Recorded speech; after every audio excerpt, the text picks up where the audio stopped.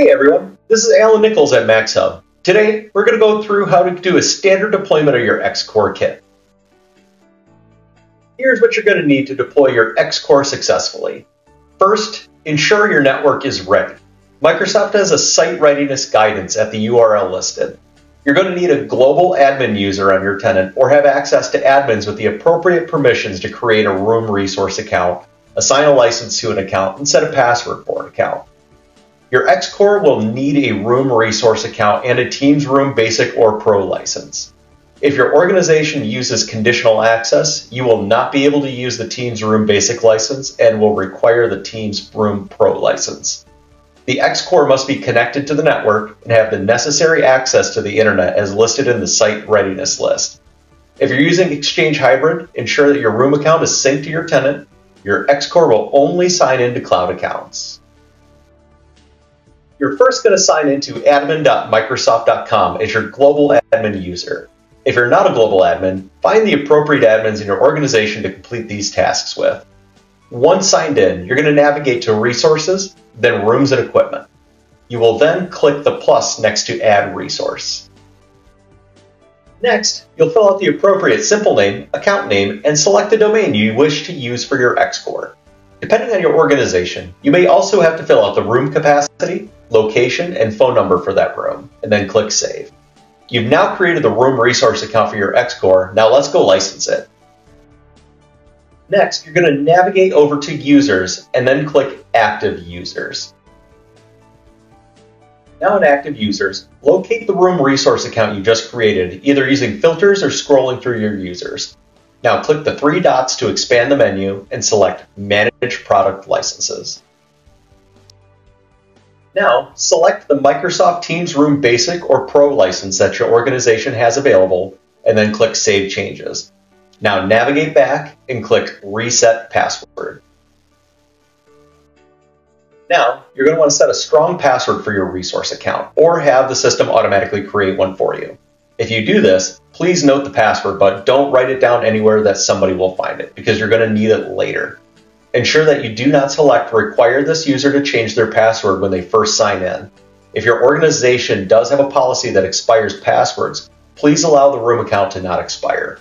This is to prevent the device from going offline due to the password expiring. The device will not warn users that the password is about to expire.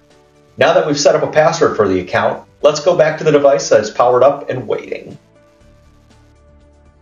If your device was shipped with Teams 4.19 or later, you'll be greeted with this screen. This is where you would enter your one-time password if you use the Pro Admin Center to deploy your X-Core.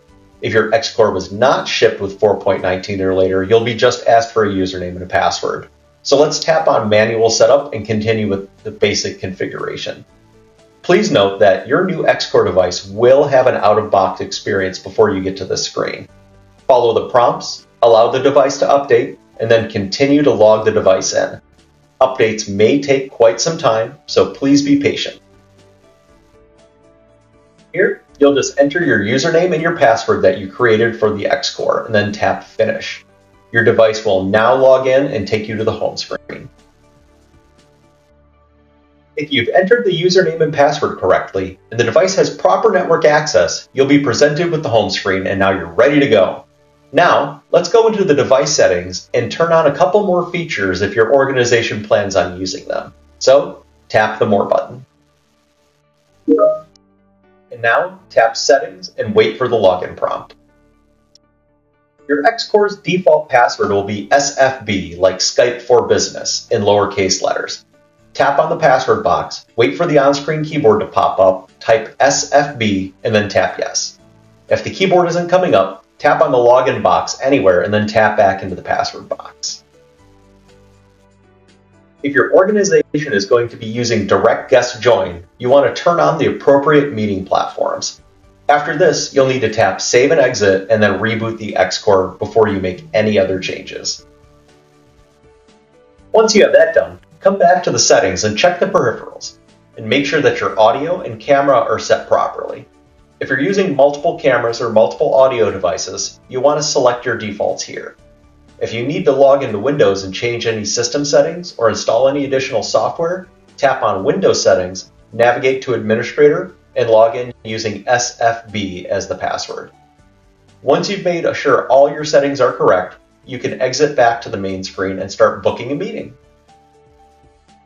When you're scheduling your Teams meeting, be sure to book the XCore as a location or include it in the invite list as an attendee.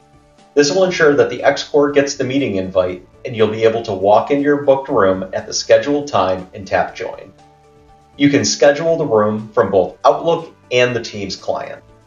Depending on how many objects are in your directory, your XCore room account may take as little as 5 minutes or as long as 24 hours to show up in locations. This is due to the delay in refreshing the global address list in your tenant.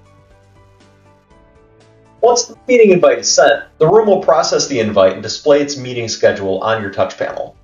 Once your meeting comes up, you can walk into the room, tap join, and your meeting will begin.